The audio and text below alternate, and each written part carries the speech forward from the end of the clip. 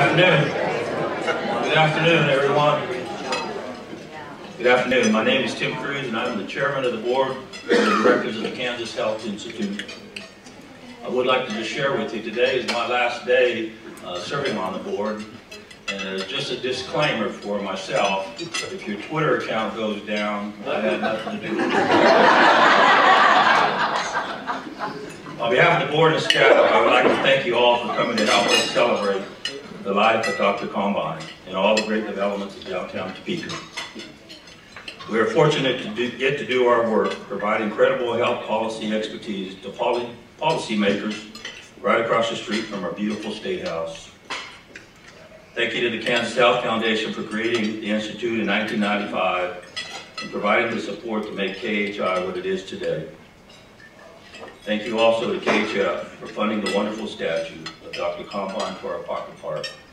It is my honor and my pleasure to introduce Steve Coen, President and CEO of the Kansas Health Foundation. Please help me welcome him.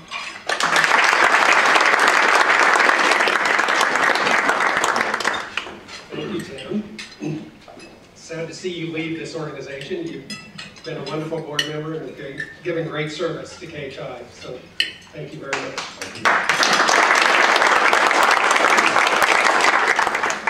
Well, good afternoon to all of you, and thank you so much for inviting me to be a part of this wonderful celebration today.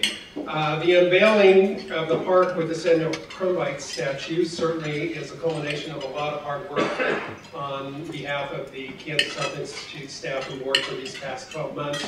It's wonderful to see this all come to fruition after our early discussions about this pocket park many months ago, Bob. Last year at this time we were celebrating with KHI on the wonderful opening of this facility here, and we were so pleased to be a part of helping bring that all to culmination too. And today the public gets to understand more about the mission of this organization with the Healthy Park and the Samuel Crumbine statue. And Bob, I want to congratulate you, your board and staff with your vision and planning to make all this happen here today.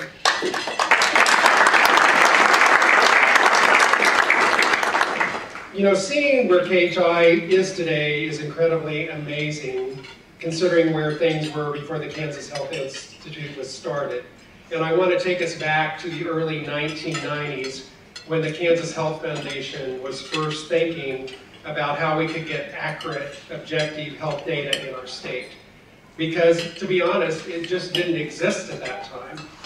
I'm sure for many younger folks, although we don't have a whole lot of really younger folks in the room here today, it's hard to imagine when there wasn't so much information available with a simple Google search. But that's really the way it was back then. It was very difficult to get research and background data about Kansas health issues at that time, and especially timely and unbiased information. And recognizing these challenges and the potential benefits to many organizations across the state of Kansas, the Kansas Health Foundation created and funded the Kansas Health Institute, as I mentioned earlier, in 1995. The model of KHI as a state-focused, non-biased, non-partisan health policy and research organization has been widely recognized and valued over the years. And I have to say this model has been created by other health foundations across the nation, and many have come here and visited this organization and have used this as a model to create their own similar organizations in other states.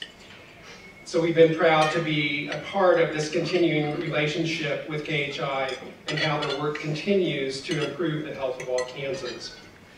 But today we're here to celebrate Samuel Crumbine and his significant impacts to improve public health. We know at the Kansas Health Foundation that public health system change benefits not just individual health, but entire populations, and the entire population of the state of Kansas. For those of you that are here today who may not know much about the Kansas Health Foundation, I thought I might just spend a few moments telling you a little bit about who we are. We were formed from the sale of Wesley Medical Center back in 1985. Our organization received the proceeds at that point of about $230 million from the sale of that hospital to focus on health in Kansas.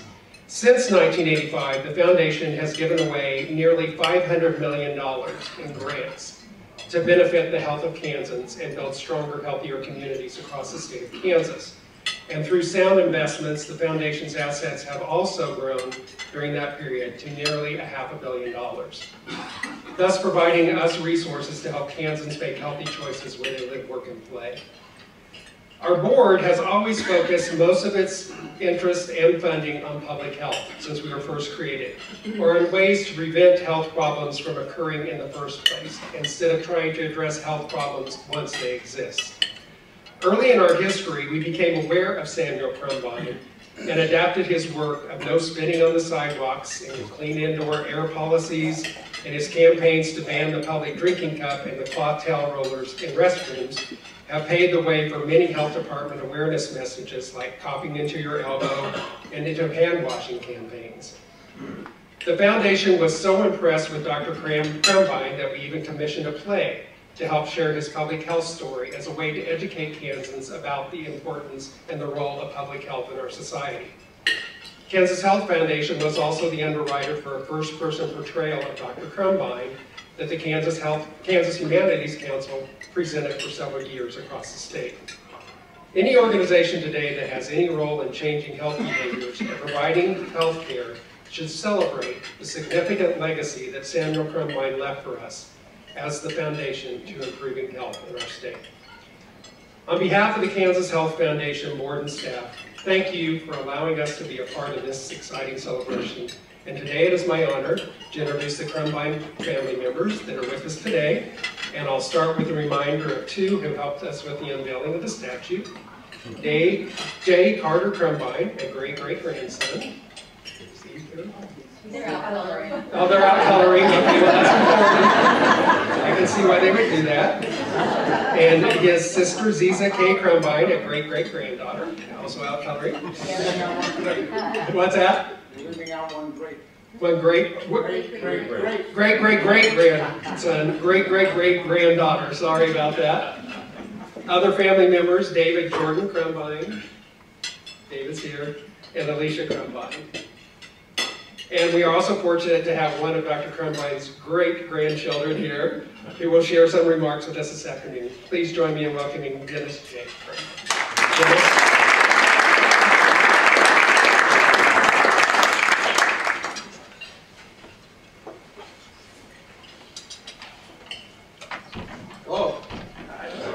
Beautiful day. I have to tell you that it's really nice to be in a room full of people where every single one of you know how to spell my name. The statue was really marvelous. We saw it last night and I gave it a little hug. Of course, I didn't know Dr. Crumbine when he was that age, but anyways. I'm one of 4 great-grandchildren of Dr. Crumbine. My brother Peter and my sisters Katie and Nancy couldn't make it today, but they wanted to make sure that I expressed their thanks along with mine to Kansas Health Institute, the City of Topeka, and Bob St. Peter, and all of you for making this possible.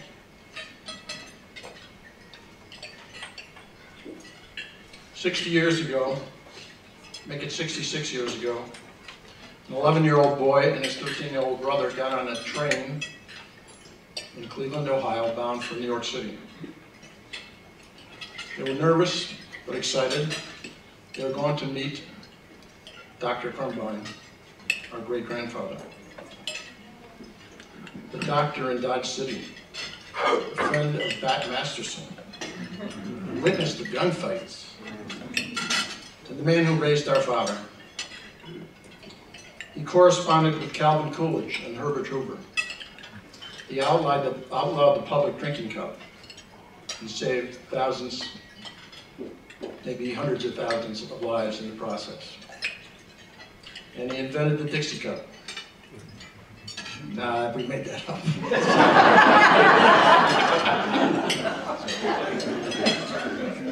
So I'll take you back another 90 years to September 17th, 1862. Lincoln was president. The Civil War still had 3 years to run. And Samuel J. Crumbine was born to Sarah Moe named Samuel D. Crumbine in a little town in western Pennsylvania, Embleton, and in a log cabin.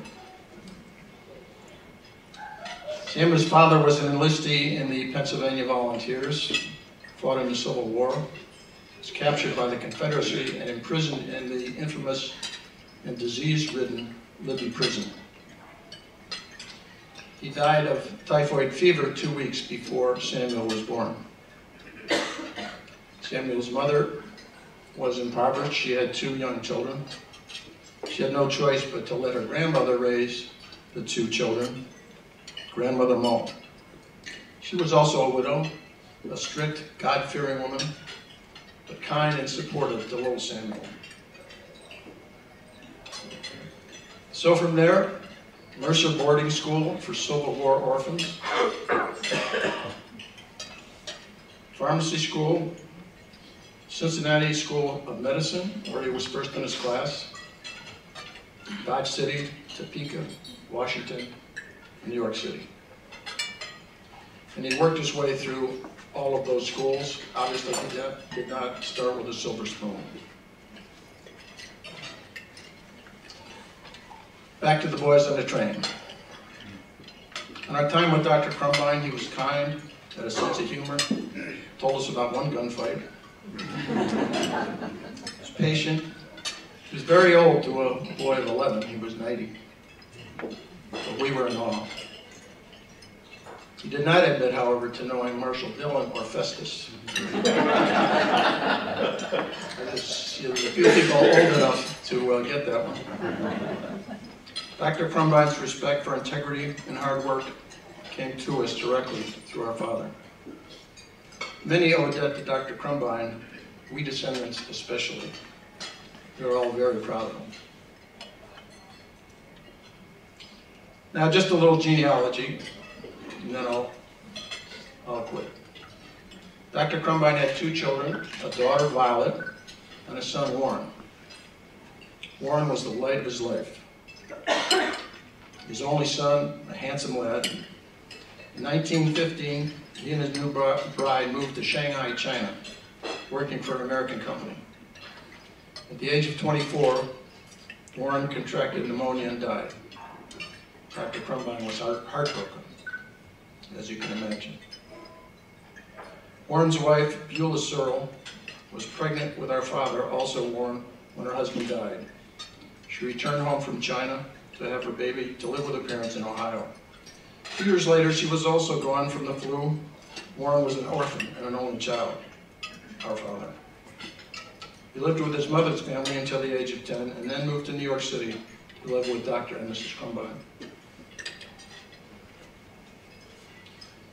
Violet, Dr. Crumbine's daughter, had 1 child who was a wonderful woman. She was an opera star, musical comedy, and we were all very close to her, loved her very much.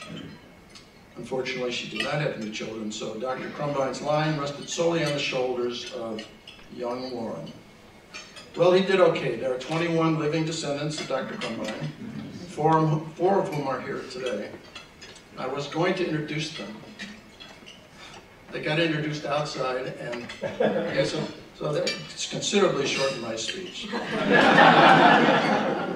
But where are the kids? They're still out coloring?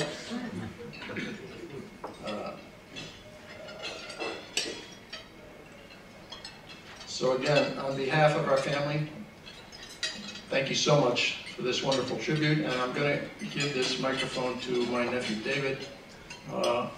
He wants to say a couple of things.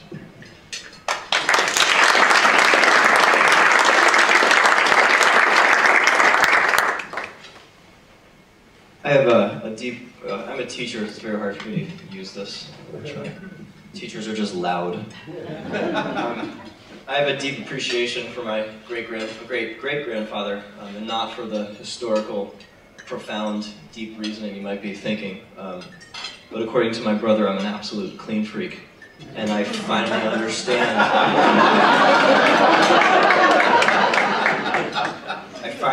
In the last week or 2, it really dawned on me where it all came from. And my wife has had to live with the oddness dullness of my habits, but frankly, I believe that the legacy has carried on. When I see my daughter use her knuckle in the elevator to press the elevator button, when my son will not touch the inside door handle of a bathroom, but will go to the paper towel dispenser, not to dry his hands. He knows he can do that on his pants, which is cleaner. And he will grab the paper towel to open up the door. Speaking of which, he went on, Dr. Crumbine went on crusade after crusade to increase health awareness, and as you all know, I don't understand why, I think he would appreciate this, why are there door handles on the inside of bathroom doors? That's got to be the most disgusting thing imaginable. In case you don't know, some people don't wash their hands. So clearly, I also really appreciate this building, because I went to use the restroom last night when we came in, and I was shocked that there were no sinks. And I'm looking around and I thought, this is truly the first bathroom I've ever been in that has no sink. I thought this was a health institute. I was very confused. But I gave 2 thumbs up when I left. One, because there is no, thank you, there is no door handle, and then there was this glorious sink and soap and scents and everything on the outside. But I will stop. I just wanted to share that. I could go on, teachers could go on for a long time. I wanted to personally come down. Both, I've learned so much of the history of my great-great-grandfather, but in some very odd way that I think he would appreciate. My brother calls me OCO. I'm not OCD, not obsessive compulsive disorder, but I have obsessive compulsive order. Finally, someone in the family understands me.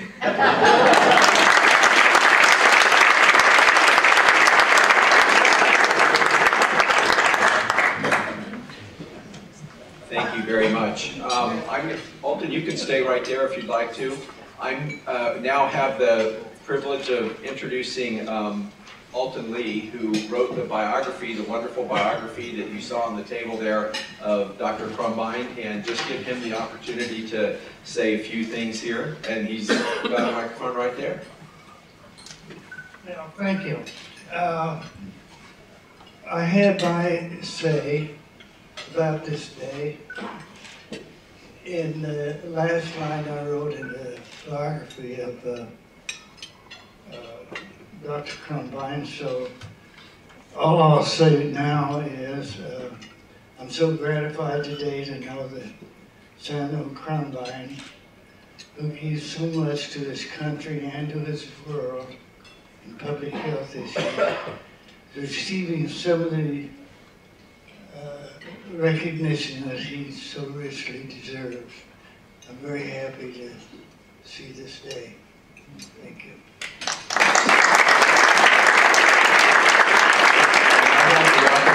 To first meet Alton and his wife Marilyn at a cafe in Manhattan. I said, how in the world did you end up writing this story? And you had retired and moved from, being from Kansas, I'm sensitive to this, North Dakota? South Dakota, darn it, I was going to say. And he said, I was just looking for interesting characters to write a story about. And I learned about Dr. Crumbine and picked him. And thank you so much for contributing that wonderful piece to keeping alive the history and the legacy of Dr. Crumbine. And Carson, I'd like to give you the opportunity. You bet. I introduced Carson outside, the artist, he and his father, who created the beautiful statue. Thank you very much. Well, as an artist, it's always a very rewarding experience to be able to not only one, get to do a sculpture of somebody that is of such prominence, but then also to work with such a great team. Working with KHI and Bob and the rest of his team has just been awesome. Really rewarding, and it's really interesting to get to hear these stories directly from the family and get into each project that I do. Gives you a little insight into the personal lives of these individuals. And looking at a photograph, because in my line of work, that's a lot of the times the only thing that I have to go from. And most of the time they're old, faded photographs that are they leave out a lot of information. So how do you bring this person back to life? It can be a real challenge sometimes. And so when David stands up here and he motioned just like the sculpture right there. Oh man, because as an artist, you're looking at visual cues all the time, facial structure. You know, everybody here in the medical field that understand the anatomy. That's like a day in, day out aspect to what I do as a sculptor. Working two-dimensional and paintings, you know, you do have to pay attention to that and how light reflects and everything. But when it comes to sculpture, you can't mess it up. Or you shouldn't. And so it's great to see. As soon as I saw Dennis today, I knew it's like he's part of the family. I hadn't met him yet. You instantly know, because I don't know how many hours I stood there in front of Dr. Crumbine. I don't know if you've some of you might have seen some of the different pictures of me standing in front of a half Dr. Crumbine when I have the upper torso on a tripod, so it's easier to reach him. But point being is you spend a lot of time trying to capture who this person is, not only just in their life's work and paying homage to it, but then also as a person. One specific thing that I remember about when I was reading through his Dr. Crumbine's book, and it struck me personally because of my children. I've got a 6-year-old, or a 4-year-old daughter and a 7-year-old son. Dr. Crumbine was talking about when he was in the cellar, and this was when his son, I believe, was 4 or 7, Warren, was standing, I think it was 4, standing at the top of the stairs going down into the cellar. And Dr. Crumbine told him, jump. Just joking. But Warren actually started to jump and actually went ahead and committed. And if Samuel wouldn't have been paying attention, that he would have fallen. But I think that's really interesting to think of how he, Dr. Crumbine, throughout his life, understood from that simple moment. He said that made a very impactful mark on his mind because of what how his word affected everybody else around him. And so I think it's really an interesting thing to think about when we look at his public campaigns and the message that he was putting out and trying to make the world a better place and help society in general. Sincere effort to help people out. So anyway, again, thank you very much, Bob, and KHI and Kansas Health Foundation. It's been great.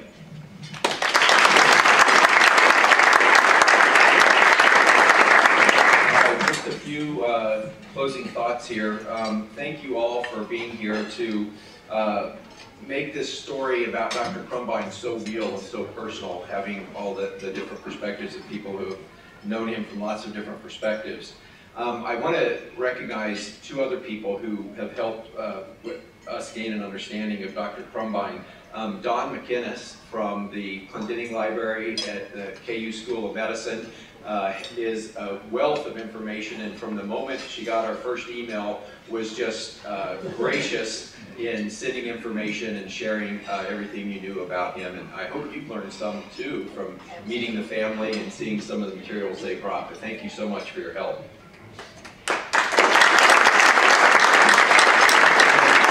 Justin Kastner, who is a professor at K-State, and he runs the Frontier program at K-State, which is a program that looks at food safety issues from a global perspective, and they always have a focus on some aspect of Dr. Crumbine's work, and he recruited some of his students to prepare the material that is on the website. There are QR codes out in the park, and if you scan those, you'll be taken to some web material put together by the students in that program. So thank you all for participating.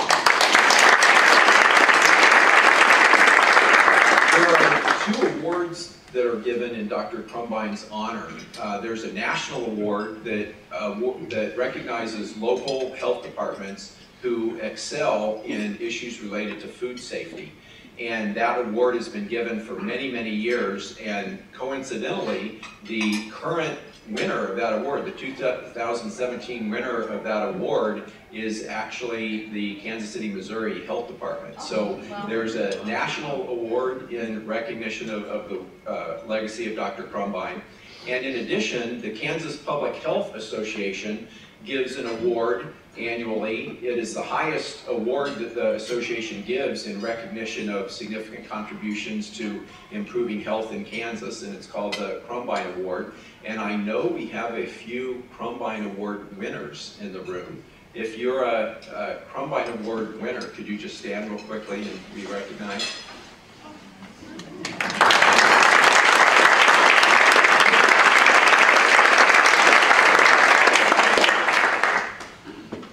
And nobody's mentioned it yet, and I don't know, this doesn't really fit in, so I'm just going to throw it in there. The biography of Dr. Crumbine, he wrote that when he was 86 years old.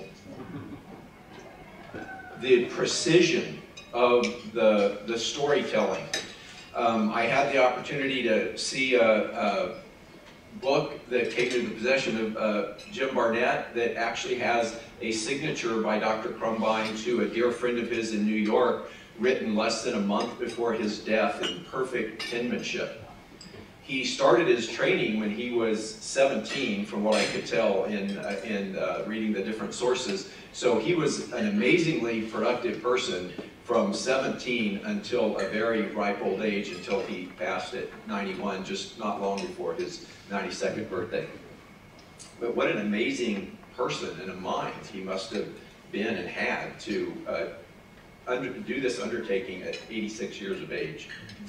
So why is Dr. Crumbine's story and his life, why are we compelled to repeat that story in the work that we do here at KHI?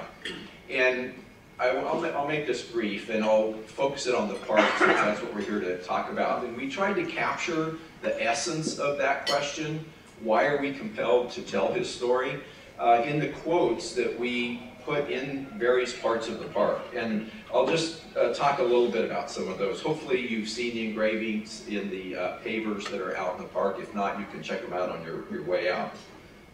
First is his unfailing belief in the power of education, and in particular, health education, and the need to give people the tools and the insight to help themselves, help their neighbors, help their families lead a healthy life.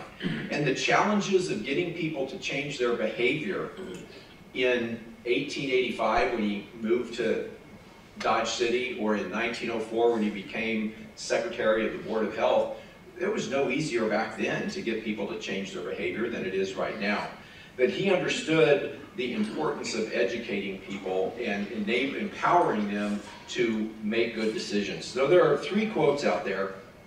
One says, "I determined to go straight to the people with a program of health education." He had a unbridled faith in people if they had the right information and the right tools to make good decisions.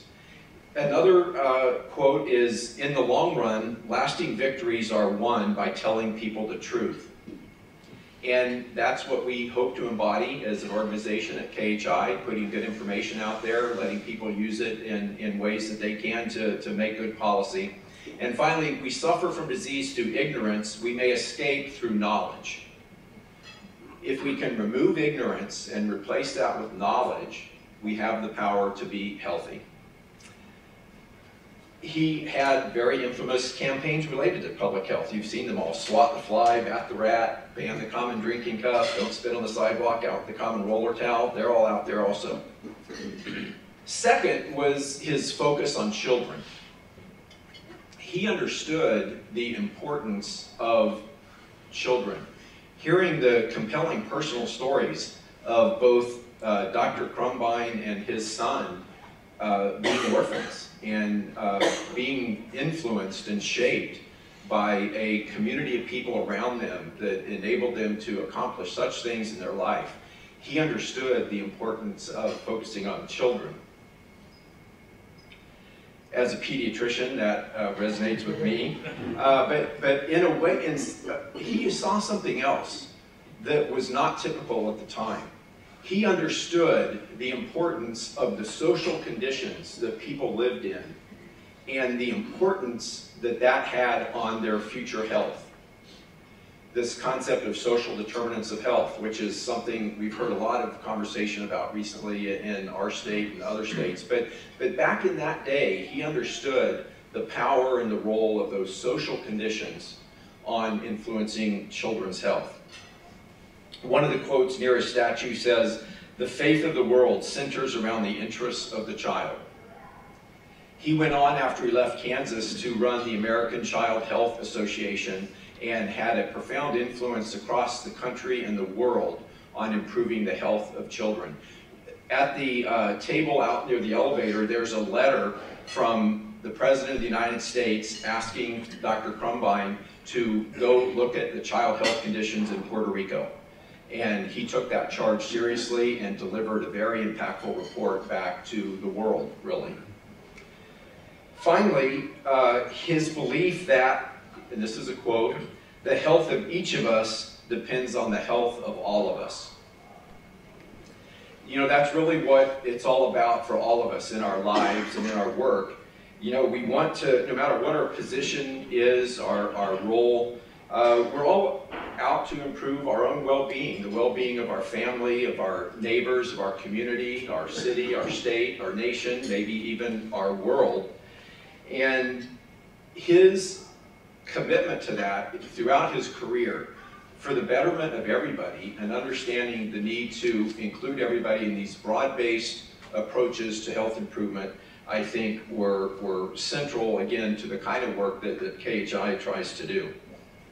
I will close with a quote from another famous Kansan, William Allen White, who was a big fan of Dr. Crumbine's. At one point when Dr. Crumbine was Secretary of the Board of Health, he couldn't get $250 for an initiative that he wanted to do. The governor was unable to come up with that. You probably could, you know, $250, that doesn't sound like such a big challenge now, but back then it was a big amount of money. William Allen White actually wrote to 10 of his good friends and asked them each to send in $10 to support this public health initiative that they could not come up with money from the state treasury for. And William Allen White was an unbridled fan and supporter of Dr. Crumbine. And he wrote, along with Kansas heroes, John Brown, Jim Lane, John J. Ingalls, Ed Howe, General Funston, and now General Eisenhower, the name of Dr. Samuel J. Crumbine should be written well toward the top, for his work was constructive, successful, and lasting. Kansas should honor him in its gallery of heroes. I thank all of you for helping to bring that to life and being here today to celebrate it. Thank you very much.